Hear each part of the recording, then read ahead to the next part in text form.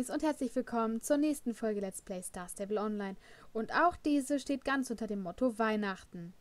So, wir befinden uns immer noch in dem Weihnachtsdorf, wo noch eine weitere Quest auf uns wartet. Und zwar findet diese hier statt. In der altbekannten Eishöhle, in der ich nicht hingehen werde und vorher schon reingehen werde und irgendwas anklicken werde. Wer Das wissen will, weißt du eh warum, nur von mir. sollte den Infotag angucken, den Link gemacht hat. So, hallo Pferdemädchen, willst du ein Spiel spielen? Wie wäre es mit Finde die Mützen? Ich habe 5 Weihnachtsmützen im Schnee rund um das Dorf versteckt. Ich wette, du findest nicht alle. Ich wette doch. Oh Gott, Ich sogar wette, die das sind ist an den eine gleichen Kraft. Stellen wie letztes Jahr. Hallo. Star Hallo. Stable hat sich sehr viel Mühe gegeben. Ja, die haben aber wirklich gar nichts Neues rausgebracht. Das finde ich total schade, weil dieses Weihnachtsdorf mit exakt den gleichen Quests gab es halt letztes Jahr schon. Und letztes Jahr gab es aber noch diesen Adventskalender dazu, aus dem wir Sachen geschenkt bekommen haben. Und zwar dieses Outfit, das ich hier trage, mit dem Eichhörnchen zusammen und allem. Mhm. Naja, und dieses Jahr halt eben nicht. Ja, dieses Jahr bin ja auch ich dabei. Na Ich dachte gut. mir so, nee. Na gut. Das erklärt sich. Ich muss mal eben mein Sprachnachricht Handy auf... ist jetzt angekommen. Das ist ja früh. Ich muss mal ganz eben mein Handy nur auf nicht stören stellen. Es tut mir leid. Eigentlich achte ich da Ich immer habe mein drauf. Handy auf Stumm gestellt gerade und jetzt bin ich einfach an der Fahne vorbei. Ups. Und ihr hängt da oben auf dem Dach ab, ne? Euch geht's gut. Wo war denn die letzte? Ne, Mhm. war die letzte nicht mehr Richtung See? Nur da Dann vorne? alle um die Eishöhle rum.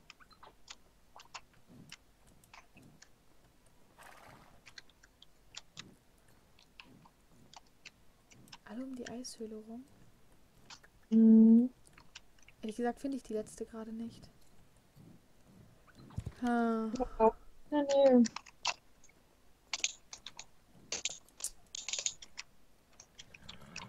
Oder war hier eine in dem Wald?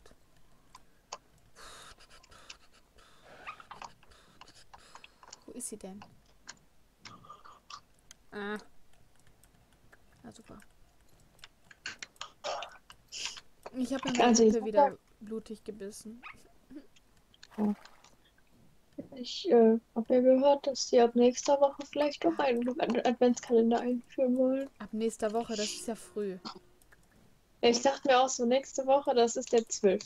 Das ist genau die nächste. Wobei, ich meine aber, letztes Jahr haben die auch nicht ab dem 1. das Ding gehabt. Ich meine auch erst später. Aber ich hatte halt erwartet, dass es jetzt letzte Woche gekommen wäre. Hehehe, erwischt. Du hast bestimmt nicht damit gerechnet, dass Wichtel in diesen Mützen stecken. Ich hätte ja zu gern dein Gesicht gesehen. Hehe.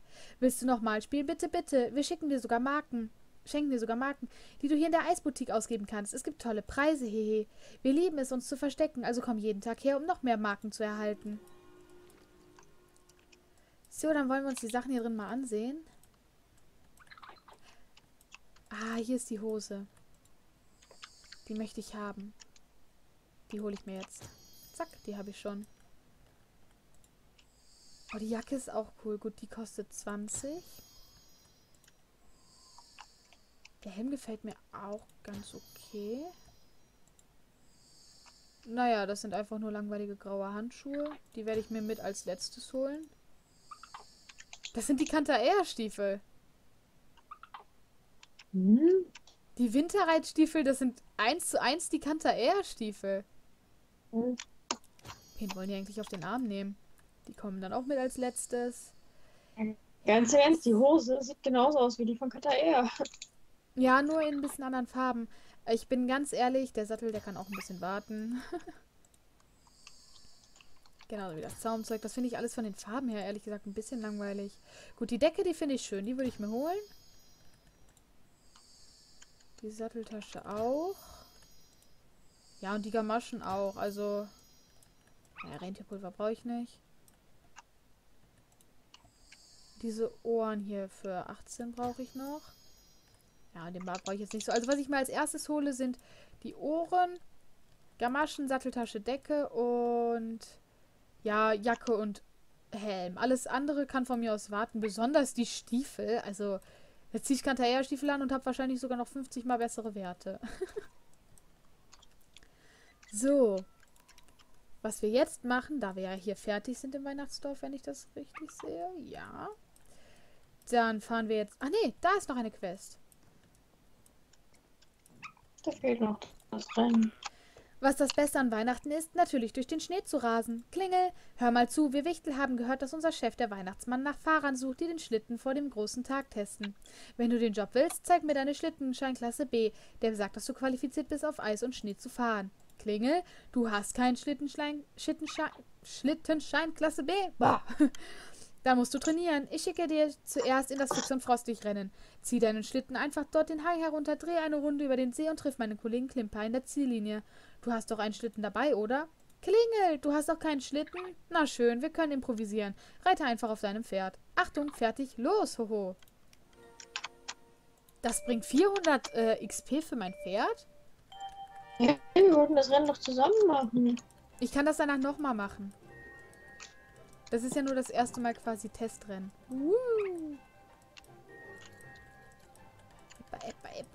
Ah. Zelda Cat Dragon. Hi.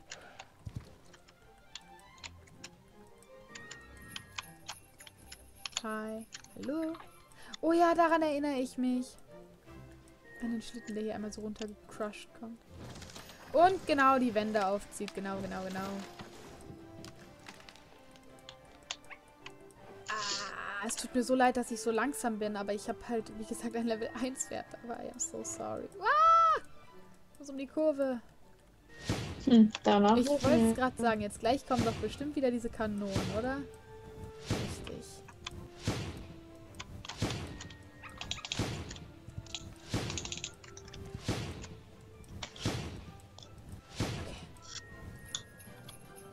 Naja, und du willst mir wieder den Weg schwer machen. Warum sind wir nicht mehr in der Gruppe? Ich weiß es nicht. Hast du deinen Heimatstall betreten? Nee. Ah, verdammt. Okay, ich habe gerade eine Mütze gefunden. Oh, hier ist noch eine. Gut, hier muss ich gleich nochmal lang. Vielleicht, weil du das Weihnachtsdorf verlassen hast. Hast du das getan? Da ist auch noch eine. Ja, dann wird es daran liegen. Aber ich gehe jetzt gleich noch ins Shoppingcenter, dann können wir sehr gerne wieder in eine Gruppe reingehen. Zack, geschafft. Okay. Herr mit der Belohnung, mein Freund. Bei den Glöckchen, das war eine schreckliche Technik. Klingel hat dich wegen eines Schlittenscheins Klasse B hergeschickt? Niemals. Du bist aus dem Rennen. Der Chef wird dich nicht in die Nähe eines Schlittens lassen. Probier doch mal beim Osterhasen. Hab gehört, der wäre ein Softie. Klimper. Was sag ich immer? Harte Arbeit, Disziplin. Darum geht es bei Weihnachten. Okay, wir machen es so. Geh einmal am Tag zu Klingel und versuch dich erneut am Rennen. Wir haben sogar ein Arznei für dich. Marken. Diese Anreiz, nicht Arznei. Diese Marken kannst du gegen Preise in der Eisboutique eintauschen. Ah, ich sehe schon, wie motiviert du auf einmal bist. Vielleicht schaffst du ja deinen Schlittenschein Klasse B noch vor dem großen Abend. Dankeschön. Dein Pferd ist um ein Level gestiegen. Das wundert mich nicht. Mich wundert es eher, dass es nur ein Level ist. Nur ein Level? Mhm. Ach, krass. Ja gut, Ja, ich war aber auch schon auf der Hälfte von Level 1. Frohe Weihnachten. Nee, Moment, das macht ja gar keinen Sinn. Ja, das Ich macht ja noch war weniger Sinn. Anfang Level 5 oder so, glaube ich, bin auf Level 6 aufgestiegen. Oha. Ach nee, ich hab ja auch danach nochmal das Rennen gemacht, dann gibt es ja nochmal 200 Genau. XP. Das war der letztes Jahr in der Luft geschwebt hat. Frohe Weihnachten. Ja, cool, ich finde die jetzt schon alle direkt. Sie hätten wenigstens die Wichtler an eine andere Stelle verstecken können. Wenigstens, weißt du? Es gibt noch mehr versteckte Wichtel zu finden. Ja, ist cool. Tja, wir haben sich dieses Jahr echt nicht viel Mühe gegeben. Nein, wirklich nicht. Ich bin ehrlich ein bisschen enttäuscht von Star Stable, gerade was das angeht, ne? Ja, mein, und außerdem, ihr meintet, es gibt voll viele Gutscheincodes. Es gab einen. Ja, du musst überlegen, wenn es einen Adventskalender gibt, dann gibt es jeden Tag einen. Oh. Es gibt aber im Moment noch keinen. Es tut mir leid, dich enttäuschen zu müssen oder dich enttäuscht Ich zu finde das haben. Ich finde das so komisch. Es gibt ein Weihnachtsitem und das ist, also da steht dran Top und es ist ein T-Shirt. Weihnachten und T-Shirt. Ja. Top. Warum? Ich meine, von der Farbe her sieht das cool aus, aber warum kein Sweatshirt? Ja, Es tut mir leid, dass wir jetzt ein bisschen durch die Dunkelheit hier tapsen, aber ich muss ganz schnell ins Shoppingcenter, denn da geht's weiter mit noch einer Quest, habe ich gehört. Ist das noch richtig? Stimmt das? Ja. Gut. Ich war schnell fertig. Schnell fertig, das freut mich einerseits und finde ich andererseits auch wieder ein bisschen doof. Aber egal, ich komme auch mit Was? meinem Level ein bisschen Lesen hoch. und Bitte? ist viel zu lesen und so. Ich habe das ja eh alles übersprungen. Okay. Ich hoffe einfach, ich level dadurch noch ein bisschen. Frohe Weihnachten hier und frohe Weihnachten da. Es reicht völlig, frohe Weihnachten ein- oder zweimal zu sagen. Maximal. Warum sich das Leben unnötig schwer machen? Siehst du nicht, dass das Weihnachtsgeschäft mit meinem empfindlichen Böden anstellt? Genau, die Leute kommen hierher und machen Dreck. Hast du daran gedacht, den Fußabtreter zu benutzen, als du reingekommen bist? Du hast? Gut. Bah, wenn ich entscheiden müsste, würde hier kein einziger Kunde Weihnachtseinkäufe im Shoppingcenter machen. Dann wäre alles in bester Ordnung hier. Ja, und du würdest deinen Job verlieren, weil, ne, spätestens, weil dein Chef kein Geld mehr hat? Ich habe momentan absolut keinen Plan, wie ich die Zeit zum weihnachtlichen Dekorieren aufbringen soll, wenn ich andauernd hinter allen herräumen muss. Diese Leute haben keine Manieren. Stiefeln hier herum, als ob das Kaufhaus ihnen gehören würde. Schnaub. Du siehst ganz nebenbei nicht so aus, als ob du viel zu tun hast. Laufe hoch in den 3. Stock, dort findest du einen Karton mit Weihnachtsdeko. Der steht schon seit Wochen da. Ich musste ja die ganze Zeit den Dreck der Leute von meinen wunderschönen Böden befreien. Komm schon, lauf hoch und hol die Kartons mit der Weihnachtsdeko. Vielleicht wünsche ich dir dann frohe Weihnachten. Oh, wie gnädig. Das ist aber nett. Das ist aber nett, dass du mir dann vielleicht fröhliche Weihnachten wünschst. Oh, nett. Ja, vielleicht. Mhm. Wow.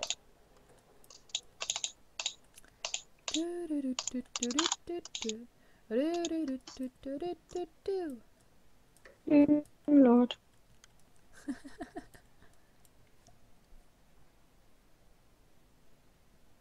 Sehr schick, okay. Wo mag der Karton denn sein? So, die Karte sagt irgendwo da hinten. Da ist er. So, du hast den Karton mit Weihnachtsdeko aufgehoben, kehre damit zum Hausmeister zurück. Immerhin ist das mal lange genug, dass man es lesen kann. Diese anderen gelben Sachen aus der Folge hier vor, die ich nicht zu Ende vorlesen konnte, die konnte ich auch letztes Jahr schon nicht zu Ende vorlesen. Das weiß ich noch. Habe ich mich letztes Jahr tierisch drüber aufgeregt.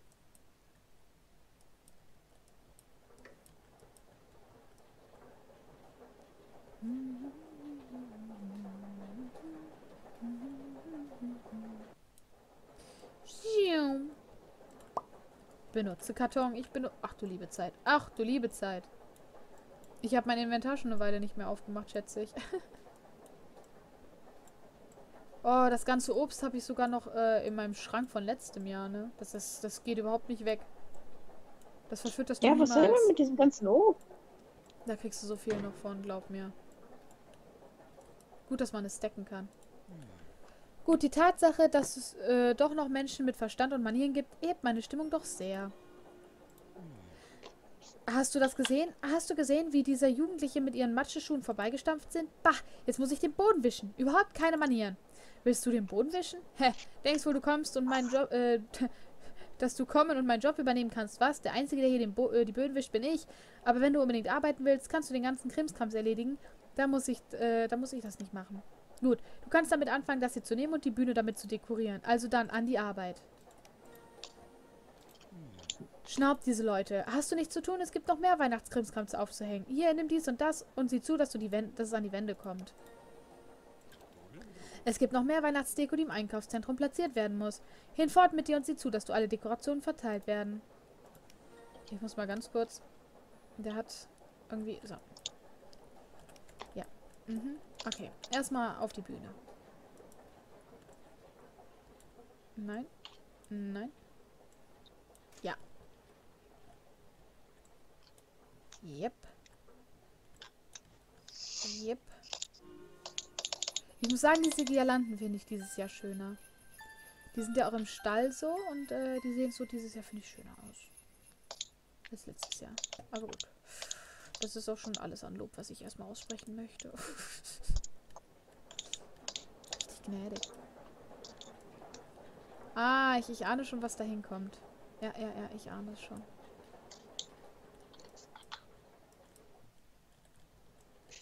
Zack. Du hast dekoriert. Ja, es ist akzeptabel. Es ist sehr klein, aber es wird ja nachher noch mehr werden.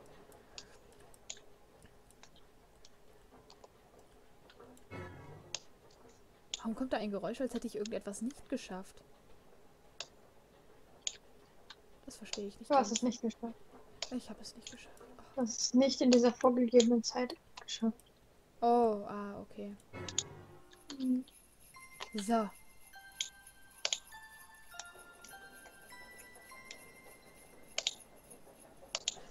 Ich muss gestehen, ich habe erwartet, dass das ein ganz ein bisschen pompöser wird, aber ist okay.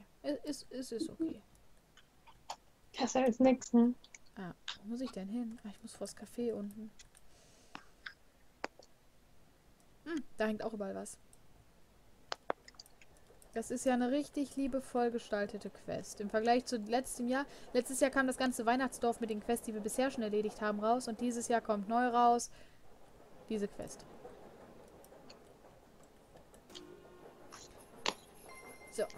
Oh, der ist ein bisschen karg, ne? Der Baum sieht ein bisschen kränklich aus. Als wäre der schon halb zerrupft worden. Naja, egal. Ich muss zugeben, nicht schlecht. Was? Du denkst doch nicht, dass du schon fertig bist. Schnaub, hier findest du Arbeit, die noch für weitere Monate ausreichen wird. Gut gemacht, das sieht so toll aus. Gut, das zeigt mir einmal mehr, dass du ein zielstrebiger Typ bist. Das lief sehr gut mit dem Dekorieren, findest du nicht? Vielleicht kannst du mir nächstes Jahr wieder dabei helfen.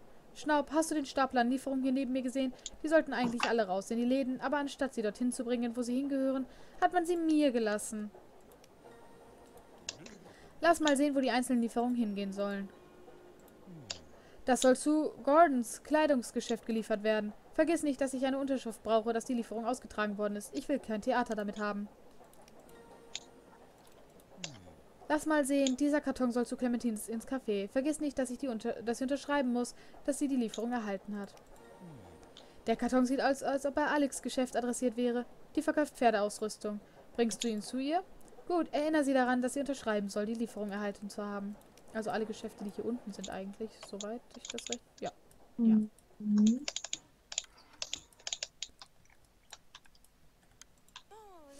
Hallo, hallo.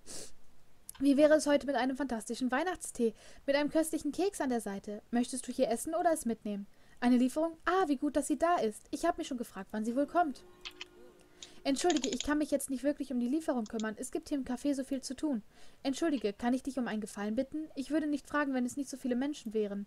Danke. Kannst du diese Bestellung annehmen und eine Kundin bedienen? Vielen Dank, Ilva.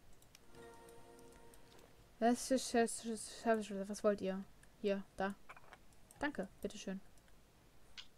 Achso, ihr auch. Bitteschön. Wer denn noch? Ihr?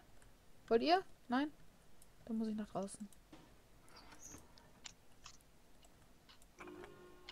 Vielen Dank, bitteschön. Ja, also diese 5 Tassen zu verteilen war hart. Vielen Dank, Ilva. Oh, die Lieferung. Ja, mal sehen. Bevor ich unterschreiben kann, muss ich abhaken, dass ich alles, was ich bestellt habe, auch erhalten wurde. Ich weiß nur nicht, wie ich das schaffen soll. Willst du mir helfen? Vielen Dank. Kann ich kurz durch die Reihe laufen und das Geschirr einsammeln? Super, danke. Ach, kann ich kurz durch die... Ja, ich räume auch bei euch ab. Und draußen.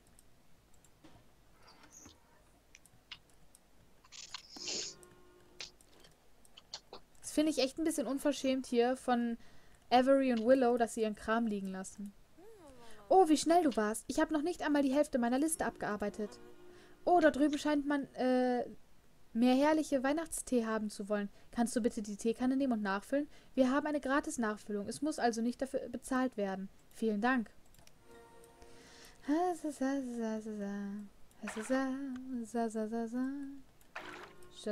da draußen auch? Nein? Nicht? Hast du Pech gehabt?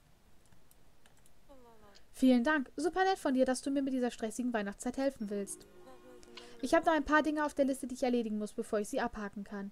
Ich muss auch noch die Tische abwischen, damit neue Gäste sich dort hinsetzen können. Willst du das machen? Vielen, vielen Dank. Boah, ist es bald fertig? Ist ja unverschämt. Kriege ich dafür irgendwas? Mhm. Will ich auch hoffen. Ich rede hier nicht nur vom Geld und XP, davon gehe ich so oder so aus. Du kriegst eine Weihnachtsmünze. Yay, ich habe ja noch keine.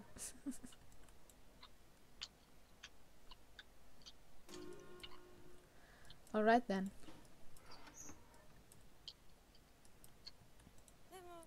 Ich weiß nicht, wie ich das alles ohne dich an den ganzen Weihnachtsstress hätte schaffen sollen. Ich bin mit der Liste fast fertig. Entschuldige bitte, dass es so lange gedauert hat. Ich brauche etwas Zeit dafür. Würdest du diese Bestellung an die Kunden liefern, während ich die Liste fertigstelle? Vielen Dank. Ja. Na. Ja. Auf den Tisch geknallt. Pam. So, jetzt bin ich bereit. Danke, dass du meine Gäste in der Zwischenzeit bedient hast. Was ist das? Oh, natürlich. Ich unterschreibe jetzt für die Lieferung. Lass mich mal sehen. Wo ist der Stift? Oh, hier. Ich muss nur meinen Namen hinschreiben. Gut, bitteschön. Jetzt kannst du damit zum Hausmeister. Wo ist meine Mütze? Ich habe einen lächerlichen Weihnachtswunsch gekriegt. Mhm. Das habe ich doch gesagt. Willkommen in unserem Bekleidungsgeschäft, der größten Boutique in ganz Jorvik. Wenn du ein paar der tollsten Stücke anprobieren möchtest, dann... Ach, du bist's nur. Wow, danke. Dein Name fing nicht zufällig mit Z oder Q an? Ilva? Ja, aber ich war nah dran. Ich wollte nicht enttäuscht klingen, Ilva. Ich dachte nur, dass ein anderer Kunde auf der Suche nach den besten Kleidern wäre. Schnäppchenjäger, du weißt schon. Es ist jedenfalls toll, dass du mit der Lieferung geschafft hast. Kann mich aber kaum erinnern, was ich bestellt habe. Haha. Du willst die Lieferung von mir unterschrieben haben? Naja, das mache ich erst, wenn ich gesehen habe, was in den Paketen steckt, Dummerchen. Du hilfst mir, die Sachen auszupacken und ich unterschreibe. Einverstanden? Ja, klar. Aufsammeln. Was haben wir denn hier?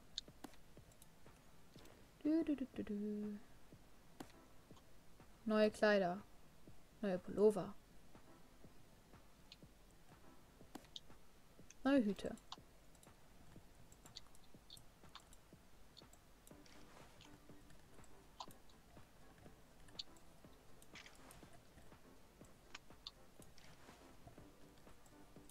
So, die Kleider kommen dann wohl hier hin.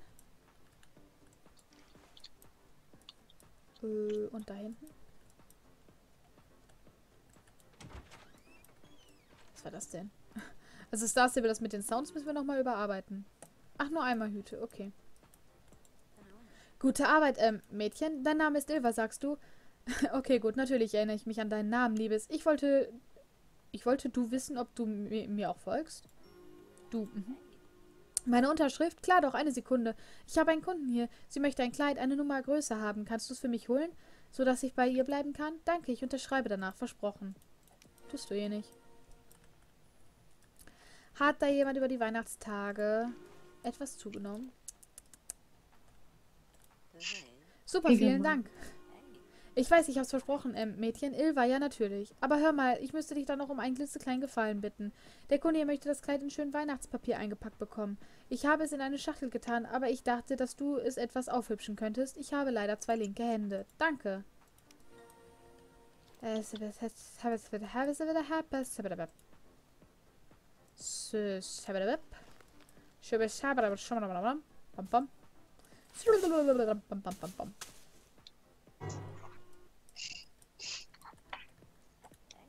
Schön verpackt. Ah, natürlich. Du wolltest, dass ich dir das Annehmen der Lieferung unterschreibe, richtig? Hier bitte. Jetzt kannst du damit zum Hausmeister. Danke für deine Hilfe bei allem, Ilva. Frohe Weihnachten und einen guten Rutsch ins neue Jahr. Dankeschön. Tschüssi. Hui. Und jetzt noch zu Alex, oder wie sie heißt. Willkommen. Wie kann ich dir heute behilflich sein? Warte, ich nehme an, dass du nicht zum Einkaufen hier bist. Oh, die Lieferung, wie schön. Hey, wenn du schon hier bist, könntest du vielleicht mir einen riesen Gefallen tun? Ich wollte dich fragen, ob du vielleicht auf den Laden aufpassen könntest, während ich zur Toilette renne. Es sind so viele Leute hier in ihrer Weihnachtsbesorgung machen, dass ich keine Zeit für eine Pause hatte. Juhu, du bist die Retterin in Not. Ich bin sofort wieder da. Es ist keine schwere Arbeit. Sei einfach nett zu den Kunden und wenn jemand zahlen möchte, gibst du das einfach in die Kasse ein. Du schaffst das. Jetzt muss ich mich aber beeilen. Bis gleich. Oh oh. Ich ahne fürchterliches. Hey, kannst du mir bei der Suche einen Satteldeckel behilflich sein? Ich denke, ich nehme diese hier.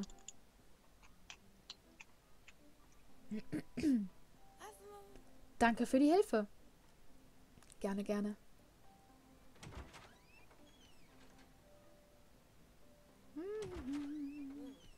Jetzt bin ich zurück. Danke für die Hilfe. Ach, das war's schon. Von Alex habe ich auch ehrlich gesagt ein bisschen nicht erwartet, dass sie so krass viel mir an Aufgaben gibt. Lief alles glatt? Ich kann jetzt wieder übernehmen, aber danke für die Hilfe. Du willst, dass ich unterschreibe, dass ich die Lieferung erhalten habe? Das kann ich machen, wenn du mir kurz damit hilfst, alles zu entpacken. Ist das okay? Super, fang einfach an und sag mir Bescheid, wenn du fertig bist. Wenn du mir hilfst, fang du mal an. Sag Bescheid, wenn du fertig bist. Ja, das ist ja typisch, ne? Satteldecke. Satteldecke. Aber es waren... Nein, doch nicht. Es geht noch um mehr. Aber das ist einfach bei dir. Das geht am schnellsten. Ja, so habe ich Alex auch eingeschätzt. Tolle Arbeit, Ilva. Ja, ich unterschreibe jetzt. Da bitte, du kannst es jetzt dem Hausmeister bringen. Auch wenn ich nicht verstehe, weshalb du so viele Besorgungen machen willst. Haha, du bist komisch, aber danke für die Hilfe und frohe Weihnachten. Danke, danke. Ich muss hier erstmal, ich muss hier mal gerade sortieren. Ich hätte mal besser mein Inventar ein bisschen leer gemacht. Ja, egal.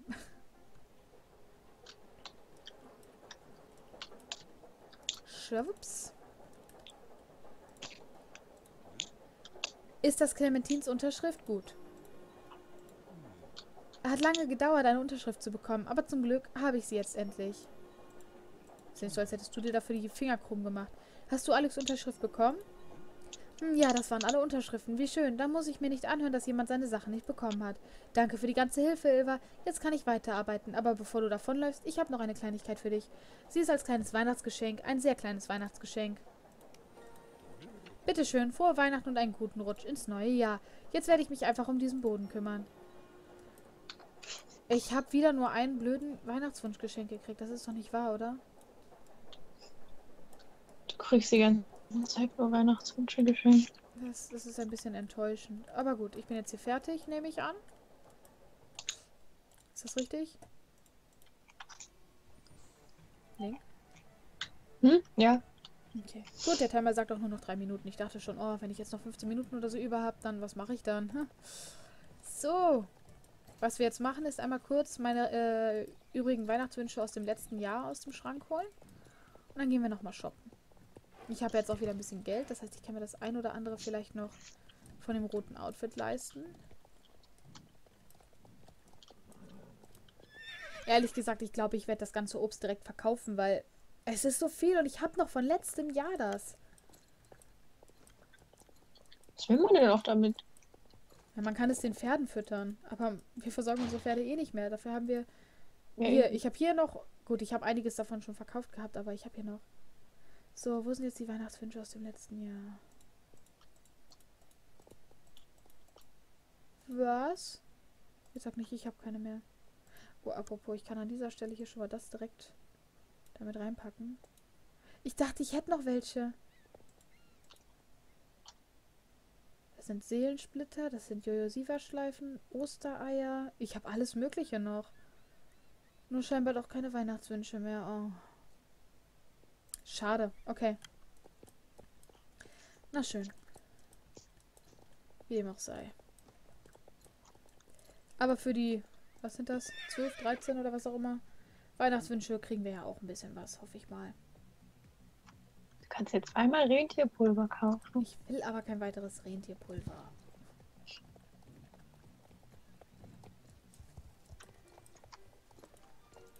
Hoho, wir fliegen Richtung Norden zum Weihnachtsmann. Auf geht's.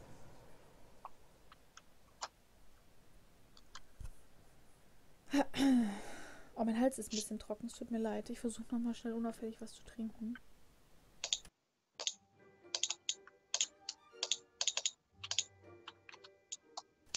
Okay.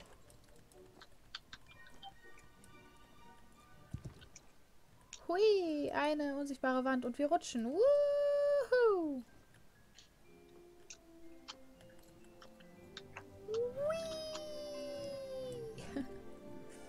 So, wie viele Weihnachtswünsche sind das jetzt? Ja, 13, okay.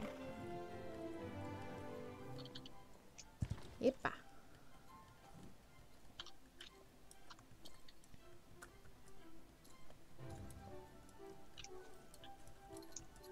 Muss ich das? Na schön. Okay, was kaufen wir uns als erstes? Die Jacke? Die können wir uns nicht leisten. Oh, kann ich mir die Elfenohren leisten? Oder was auch immer? Ne, wahrscheinlich nicht, ne? 18. Was kriege ich denn für 13? Kriege ich die Decke? Wohl kaum. Da fehlt mir nur noch einer für. Ja, die anderen Sachen sind auf meiner Prioritätenliste eben nicht ganz oben. Kauf doch gleich die Decke, wenn du das Rennen gemacht hast. Nein, danke. Oh, richtig. Ich mache ja noch das Rennen. Okay, passt auf. Dann mache ich die Aufnahme auf Stopp, mache mit Link eben die Rennen und danach sehen wir uns nochmal hier wieder. Ja. Das Jolberg gefangen hat gerade so gar nicht funktioniert. Du hast Spaß? Okay, cool. Aber immerhin das andere Rennen konnte ich machen, obwohl ich eigentlich immer noch in dem anderen Rennen drin hänge. Also es sind noch die Jewelböcke. Aber egal. Ach nee, das hier kann ich mir nicht leisten. Die Decke aber.